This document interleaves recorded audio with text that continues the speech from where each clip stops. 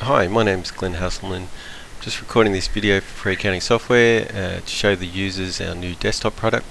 The desktop product is going to complement our existing cloud solution. So now this is it. When I've started it up, and the first thing to do is open your FAS Identity File or create one. I've got one, so I'm just opening it up and type the password.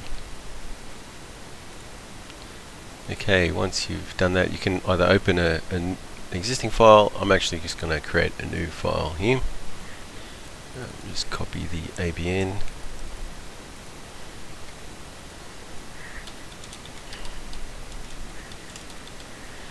Okay, now the desktop product actually works on a financial year basis, which is different to the online one. But in this case, I'm just going to put in actually just a quarter, because the ATO system that I'm connecting to is just got data for that quarter. So once you've done that, you just save the file. You've got to save it to it's a desktop software, so you're saving the file locally. Okay, you can enter a few more details for your business. For this example, I don't need to, but the system has a default chart of accounts. I'll just go into one. One of the things I changed here is I put a default tax code on the account, so that will automatically show when we enter a transaction. Also the measurable has been combined with the account, so people who are using inventory or payroll would have used measurables, and they're actually combined into the same concept, so a bit simpler there. Okay, there's a default set of tax codes, and these are the main ones that you'll need. You can add new ones and delete ones. You can do that with the accounts as well. And it's just pretty much exactly the same. Or actually, I did remove the used to have a classification for the tax amount, the BAS classification for tax amount, and I've just combined those things to make it a bit easier. Okay, now the other thing you'd probably set up is I've called them counterparties. We're called customers, suppliers, employees. Basically just pick the generic name. I hope that name doesn't confuse too many people. So I'll just create one here, because we'll need one for this demo.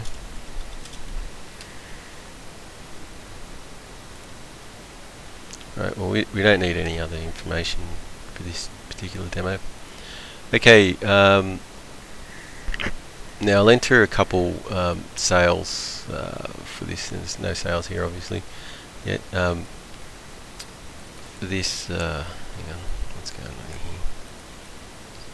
Not letting me select that box. Oh. Okay, there we go. That was odd.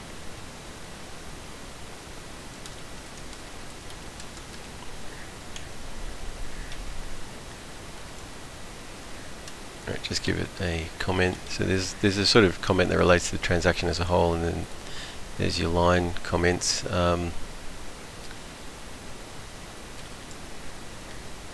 I'll just select sales revenue. You can see that the tax code automatically pops up there.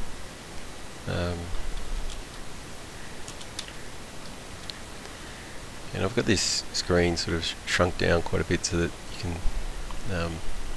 so it displays in the video, but you'd normally have it bigger than this.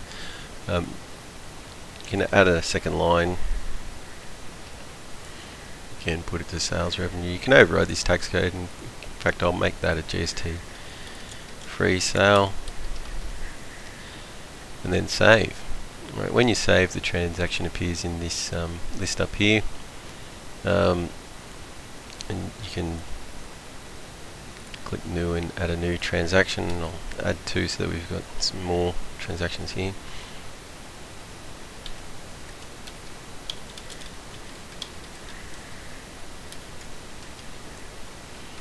And I'll just put this to sales revenue.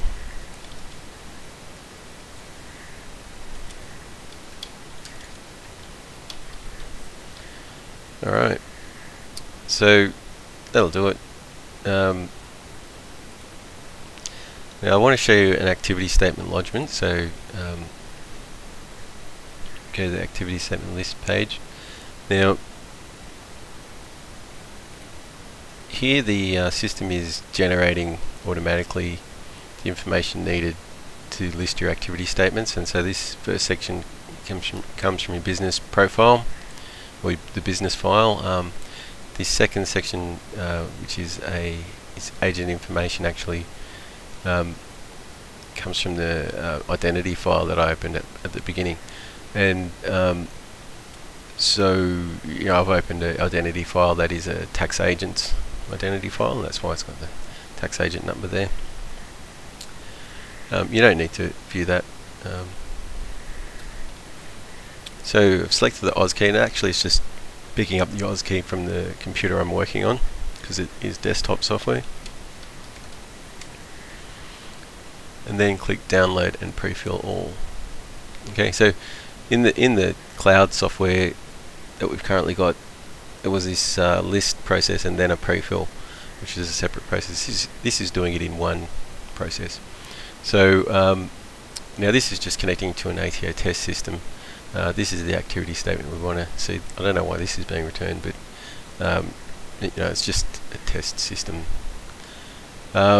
Okay, so once you've listed your activity statement, you can just double click on it and you go to the transactions. So the system generates these transactions obviously from what you've entered, and you can just see, like, at the bottom there's a total of the transactions. So you'd review that, and if you're happy with that, you click go to the activity statement lodgement page.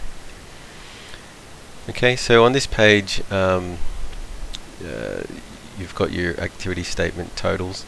We didn't enter any purchases, but we've got the sales there. There's a question here for your GST reporting option. With simplified BAS, they won't be asking that, so most people won't see that option. Anyway, this BAS has also got a pay-as-you-go installment, which I'm just going to skip. And there's your declaration. I'm lodging this as a tax agent, so it's grayed out, and I'll fill in this declaration here and just type in my OSCI password.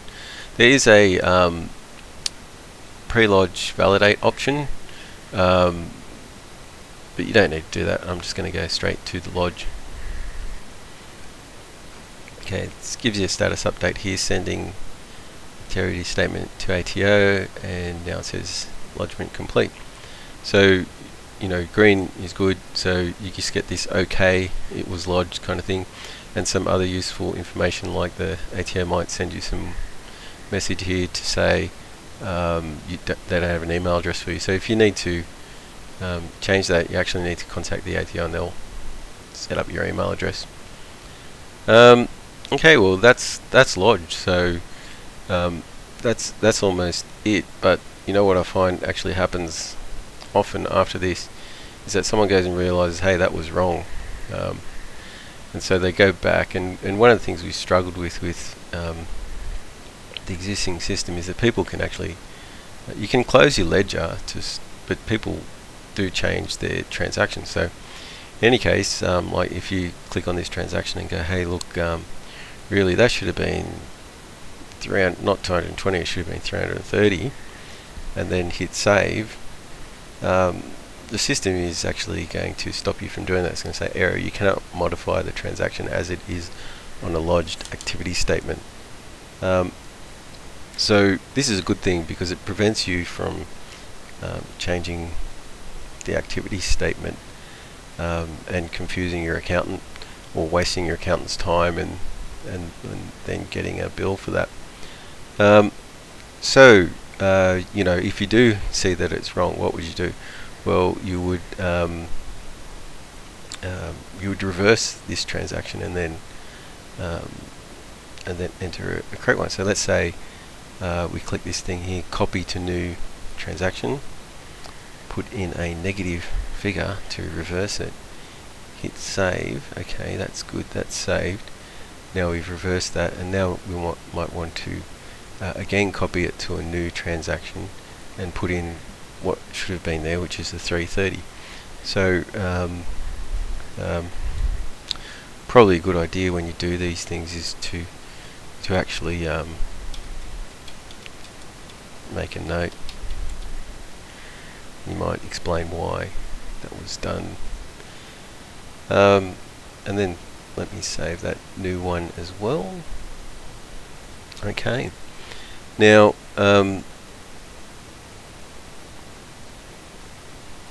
let's go back and fix up that activity statement.